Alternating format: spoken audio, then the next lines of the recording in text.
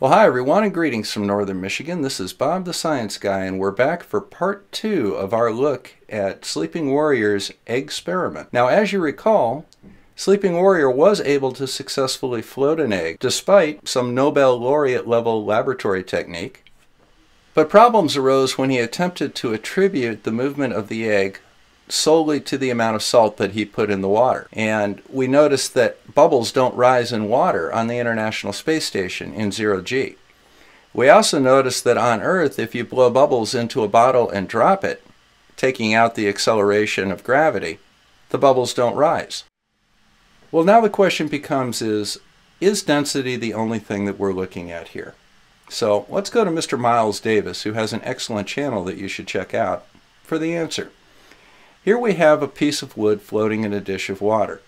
Notice that the wood, which has a lower density than the water, floats on top, but only about half of the wood is submerged. Now we'll go ahead and add some more wood. We haven't changed the density of the water, and we haven't changed the density of the wood. Yet now that bottom piece of wood is completely submerged. Why is that? Well, you may say it's the weight, and I would agree with you.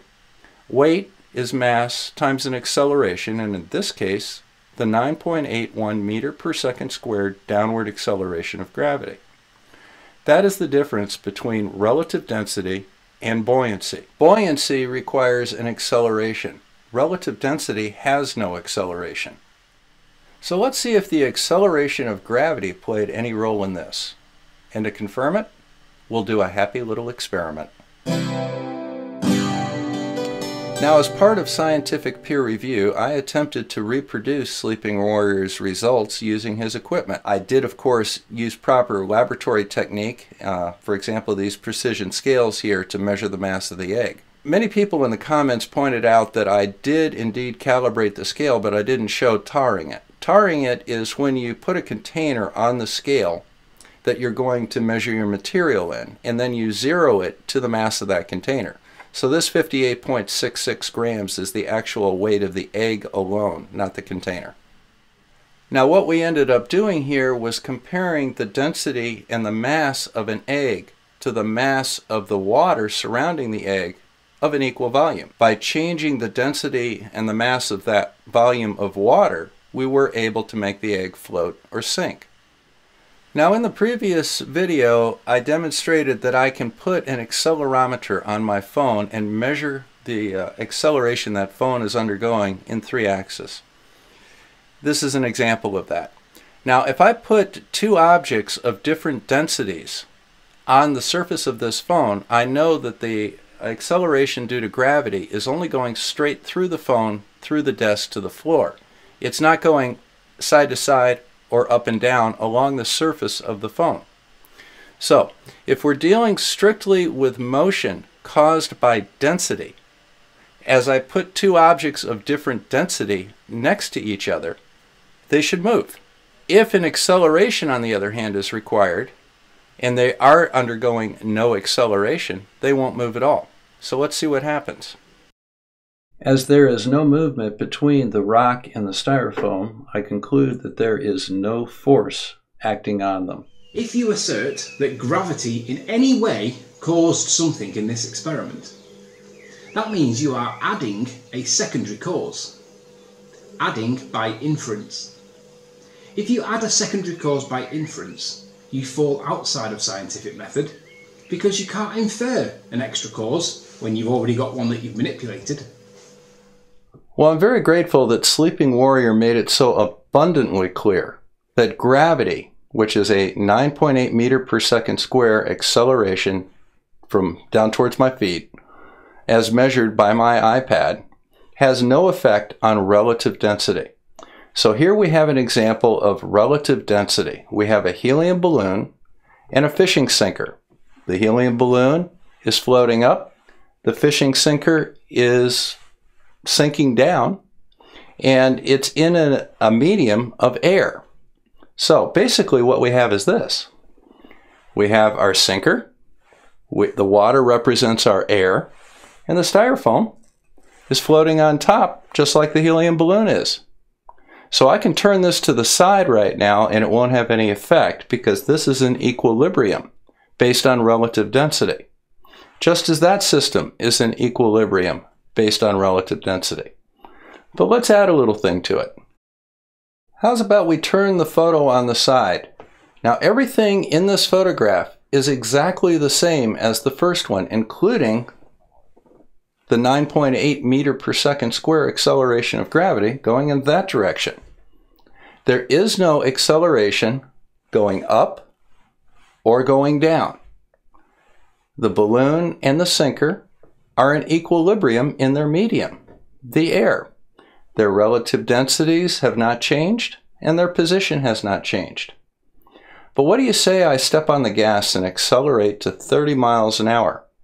I'll be pushed back into my seat because I'll feel a force, and that force will go from top to bottom. Will that have any effect on the balloon and the sinker? According to relative density, no. According to buoyancy, oh, most definitely. Now, under buoyancy, what will happen is the helium balloon, which is less dense than the equal volume of air it sits in, will be displaced upward. Likewise, the sinker will be more strongly affected by the acceleration than an equal volume of air because there's more mass in it, and it will move back. So basically, the sinker will move down and the balloon will move forward. Okay? There's no explanation for that with relative density, but there's a perfect explanation for it with buoyancy. Let's look at another example. Well, now the acceleration of gravity of 9.8 meters per second square is going from the right to the left. Once again, the balloon and the sinker are in equilibrium, and there's no force acting on it up or down. But now I'm up to 30 miles an hour in my truck, and I decide I want to slow down to 0, so I hit the brake.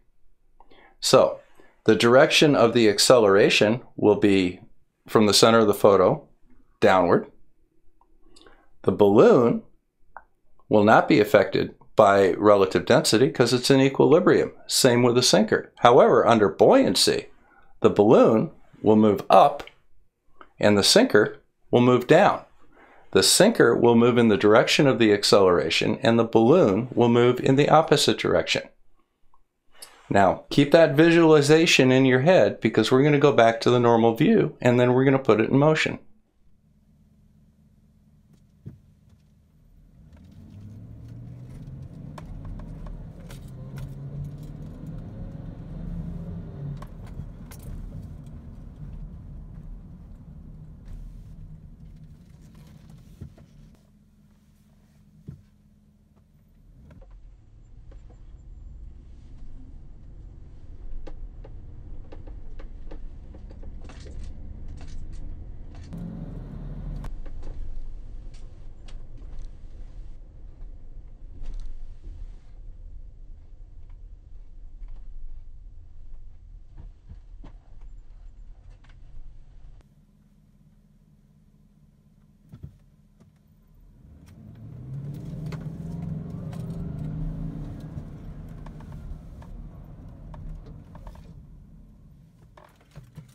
To consider relative density as a reason for the movement of objects has been invalidated. It has been superseded by buoyancy. Buoyancy has been tested.